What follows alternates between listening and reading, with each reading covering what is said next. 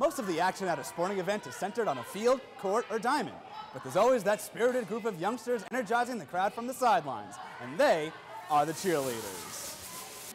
Fontbonne Hall Academy in Bay Ridge hosted its 16th annual summer cheerleading camp last week for over 40 girls from 4th through 8th grade. The week-long schedule taught these girls necessary fundamentals, technical skills, and of course, some popular cheers.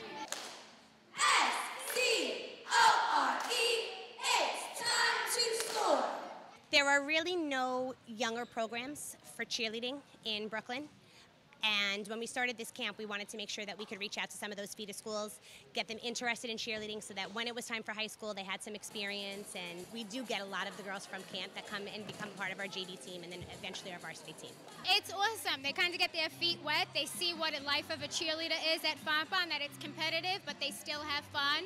They learn what teamwork's about. They learn how to make friends. A lot of girls from here still talk to the girls that came from camp the year before.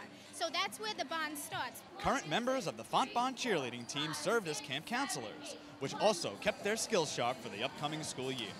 I get to brush up on my own skills while teaching them, so it helps me to, reevaluate what I need to learn, what I need to go over. So it helps me, and it teaches them, so it's nice. We have the whole summer off, and then this is the first week back, so it's I get to freshen up on everything, and it helps me to remember all the motions. That way I'm teaching them and I don't mess anything up for them. And I get ready for the season too. It could be easy to forget while sitting in the crowd just how much time and preparation go into a cheerleading routine. But today I learned that executing a cheer takes as much dedication as executing a game plan. Fontbonne competes as a member of the Brooklyn Queens Catholic High School cheer program throughout the year. Since 2001, the school's junior varsity team has amassed 10 first-place finishes, while the varsity team recently won 12 straight diocesan championships. We practice 3 times a week, and when competition comes, like our big competition, Chessa, anytime we get gym time or anything, we're always here to practice, and everyone's so excited all the time to come. It sounds corny, but I love coming to practice, and I love every time I come seeing my team, my coaches, and we all work together for a goal that when we go to a competition, it pays off in the end. Through their week at Fontbonne camp, the budding cheerleaders learn that when it comes to routines, practice really does make perfect.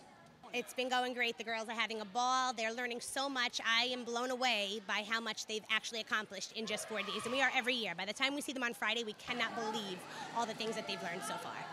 So given what these campers learned last week at Fontbonne, they're now ready to put those skills to the test as the next crop of cheerleaders in the Diocese of Brooklyn.